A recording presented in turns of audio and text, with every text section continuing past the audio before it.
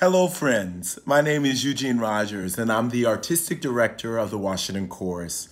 And I'm coming to you with an invitation to join me online on Saturday, November 14th, as the Washington Chorus offers the world premiere of a beautifully crafted, soulful, and poignant new short music film by composer Damien and filmmaker Bob Berg called The Cantata for a More Hopeful Tomorrow.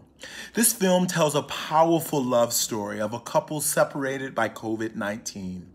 You don't want to miss seeing this poignant film and hearing this amazing music.